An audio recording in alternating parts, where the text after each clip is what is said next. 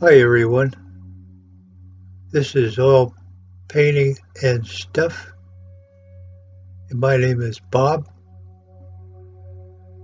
and what you're watching is an oil painting I started many moons ago. It is a castle in Europe.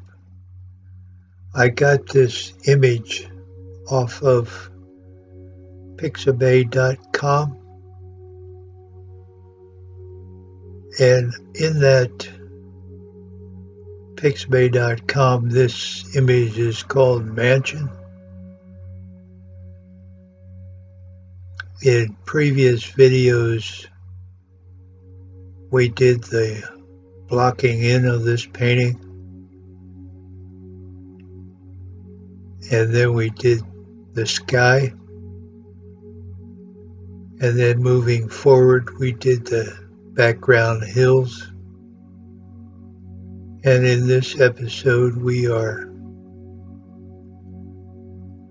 painting the buildings.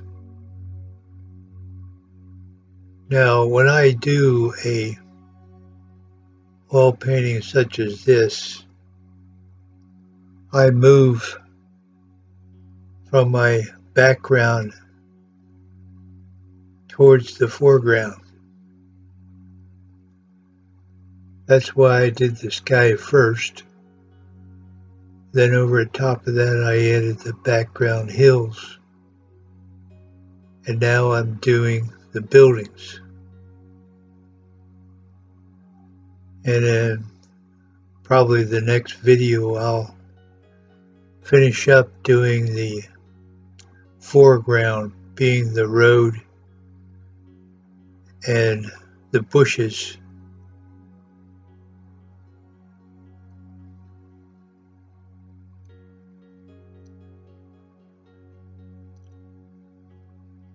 So sit back and please enjoy this video. If you care to, just advance it to where you need to, and please enjoy.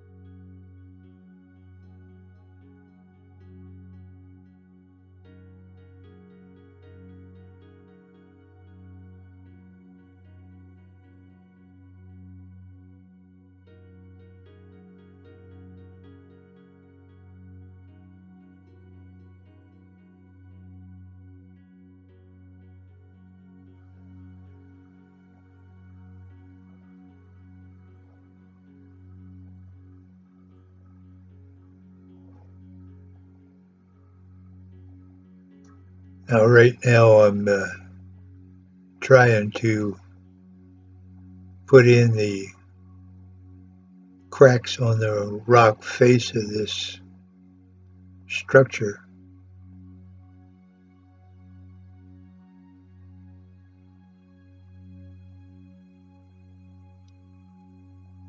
It seems like in this building complex they build all these structures up against a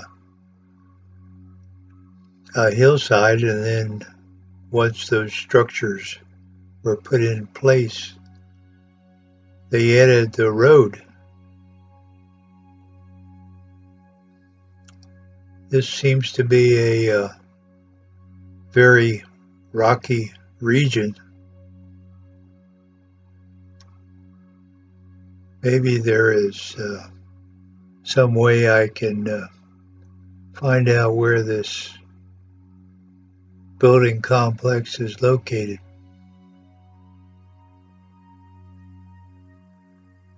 Right now I'm using a 0 Master's Touch script liner, and I'm putting in the indication of the roofing rose. It's a fine line. I'm using quite a bit of odorless mineral spirits with black paint. You have to watch how much mineral spirits you use, because you dilute the pigment of the paint.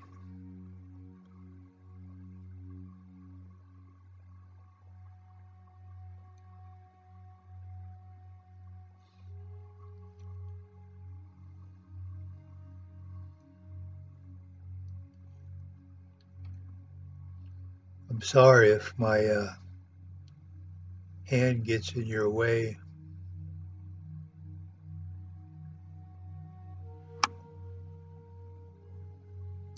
I've been really pleased with the quality of these Master's Touch paintbrushes.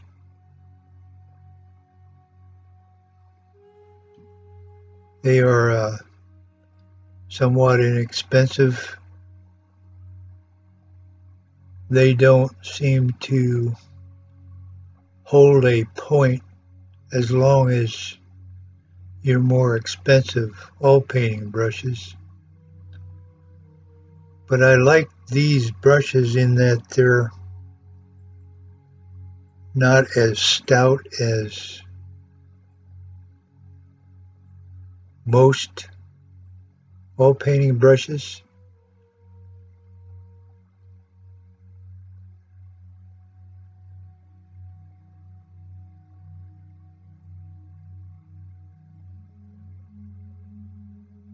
But I'm really pleased with these brushes.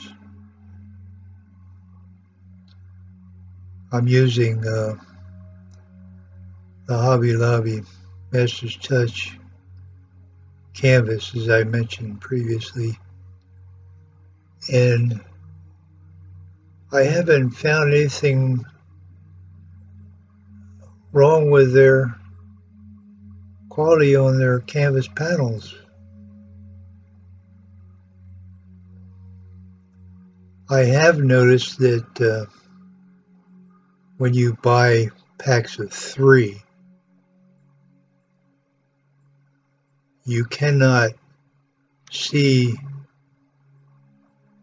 the condition of the panels inside the package. And I have run across a few in the past that if I was able to see them through the shrink packaging, I probably would not have purchased them.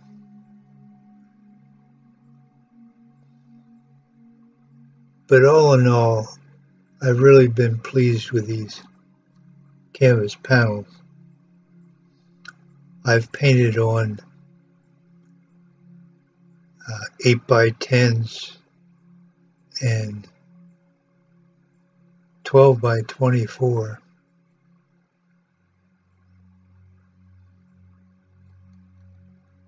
They're a good value.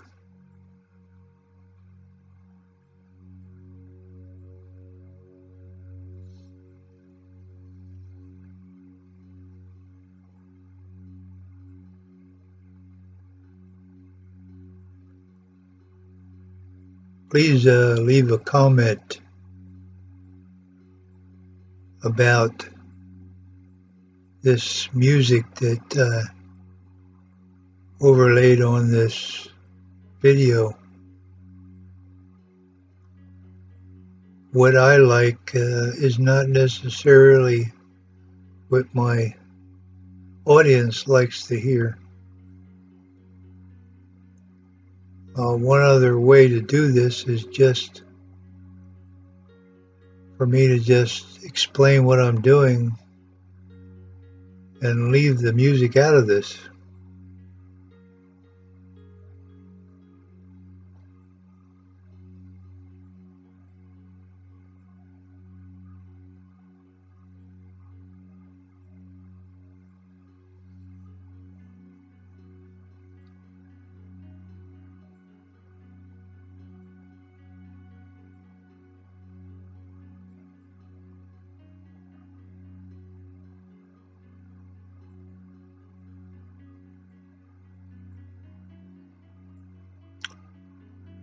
Once I've got a particular color in my brush, I have a tendency to jump around a bit.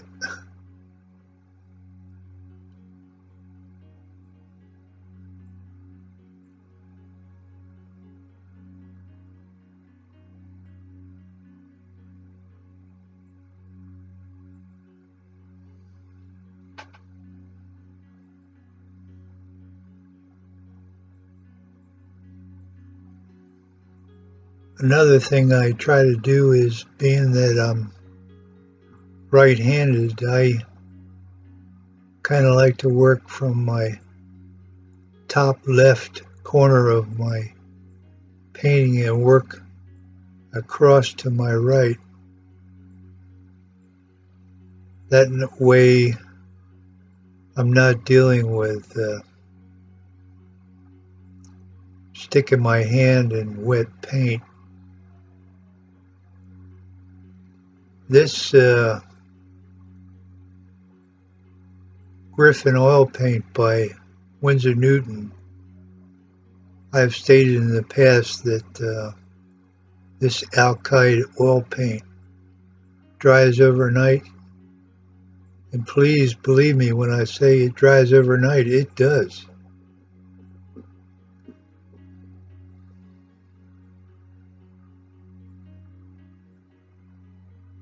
One thing about the alkyd medium in this paint, it does have an odor to it, and if you're not used to it, it can be quite odorous. So you need plenty of ventilation. I've been using it for months now, and I think I might have gotten used to it, but I do paint in a well-ventilated area.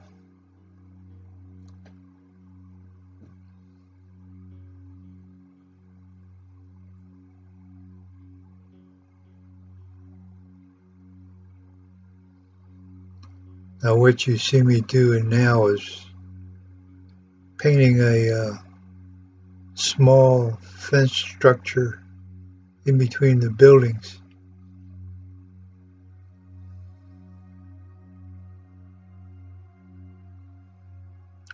I imagine that is quite a drop-off.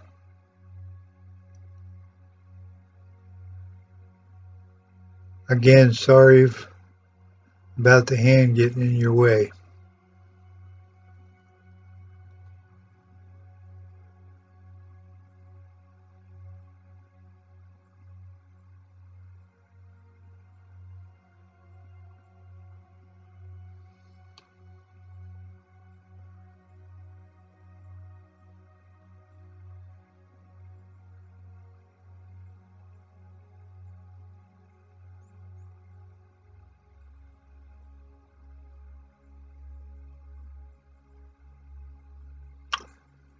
Now, what I'm painting right now, I could probably take that maul stick away because everything under my hand is dry. But what the maul stick does is that I may forget where I place my hand. So I just sooner use that maul stick all the time and then putting my hand on wet paint is no longer an issue.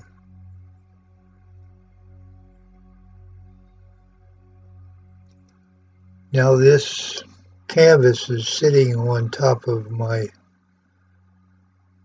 drawing board that can be elevated, and it's sitting at about a 20-degree angle. And over top of that I've got a vinyl tablecloth that I cut the size, and this drawing board is 16 inches by 24 inches. It's 16 inches high. And this mole stick rests over top of the drawing board. It's not contacting the canvas in any way.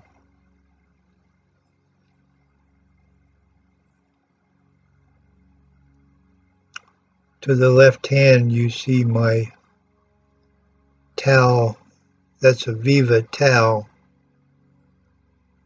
that I wipe my dirty brushes on prior to picking up a different color paint.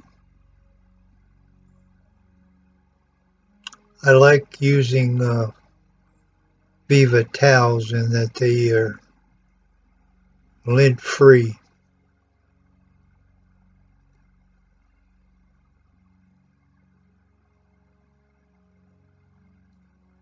And right now I'm trying to paint in the different rock structures on this building's wall.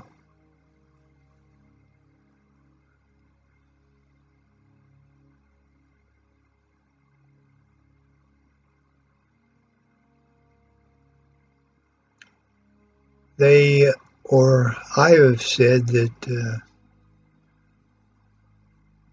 normally in oils you work from dark to light. Well, I somewhat drift away from that, in that coming forward in your picture, which seems to be the reasonable thing to do. The beauty about oil is that you don't necessarily have to follow that rule verbatim. In that wall on the slope structure there, I have some darker paint down, and then I filled in those areas with lighter paint. And then later on I'll probably go back with a darker paint and put it over the white for lighter colors. So I don't always practice what I preach.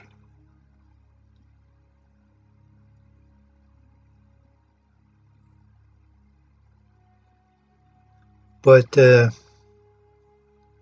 I paint every day,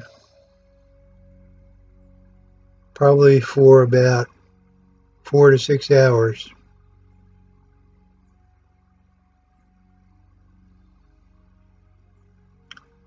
And in those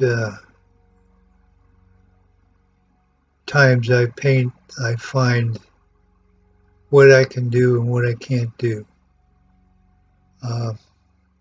What is the best way to do something, and with this constant practicing, you become better and better.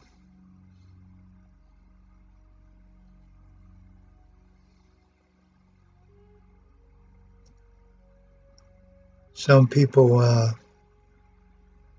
have a hard time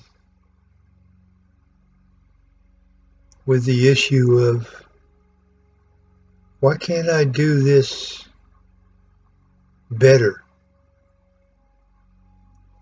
Well, the answer to that is, you can't take weeks off and then come back to a project and expect to get any better.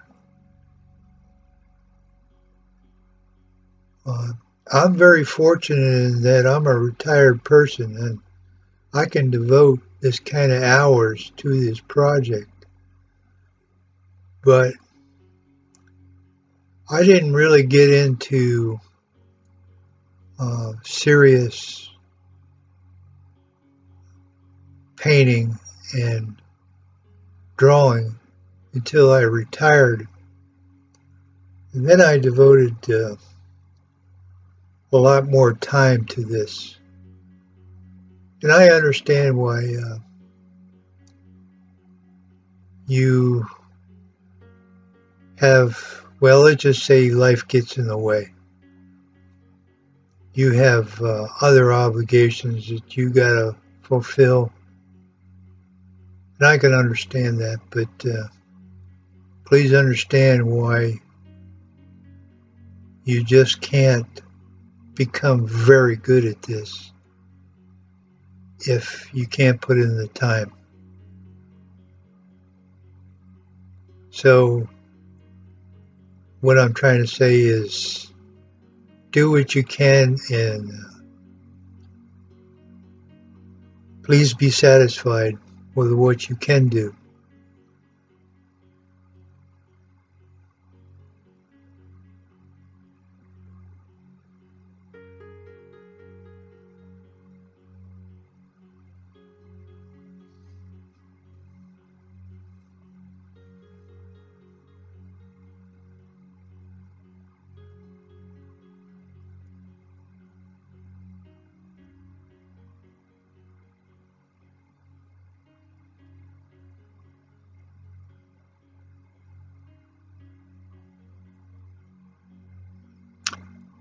When I have a brush in my hand,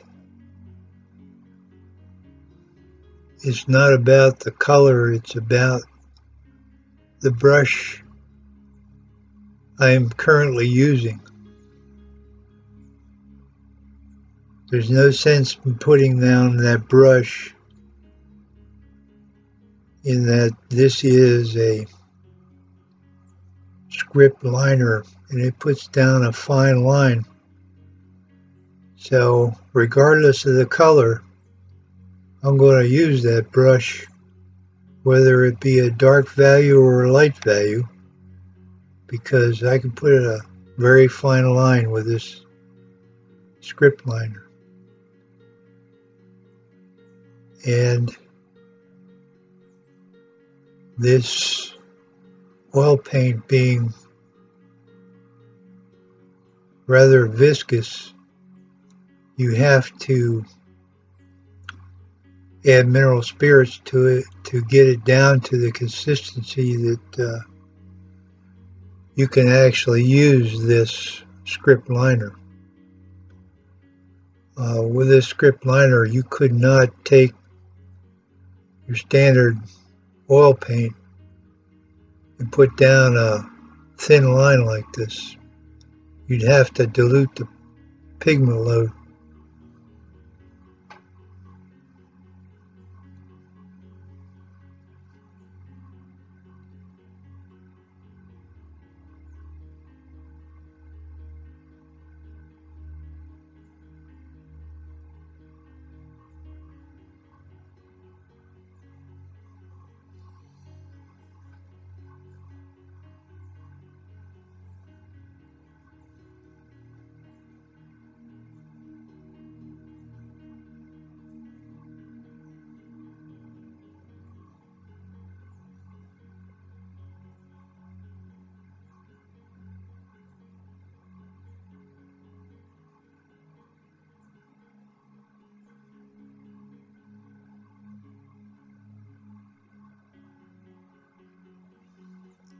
Right now I'm putting in the little cracks and crevices on this stone wall.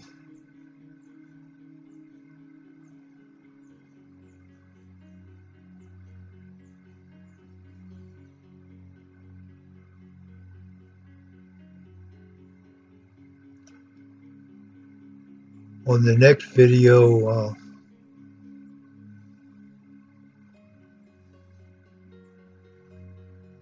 I'll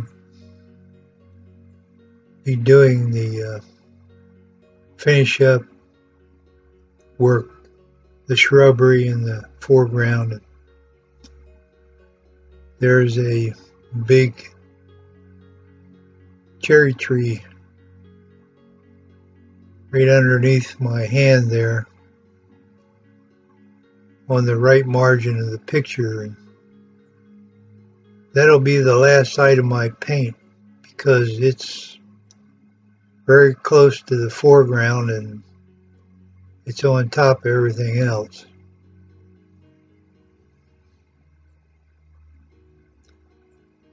So let me ask before this video is over that you please subscribe and give this a video a like, and I hope you're doing well. Until we meet again, bye now.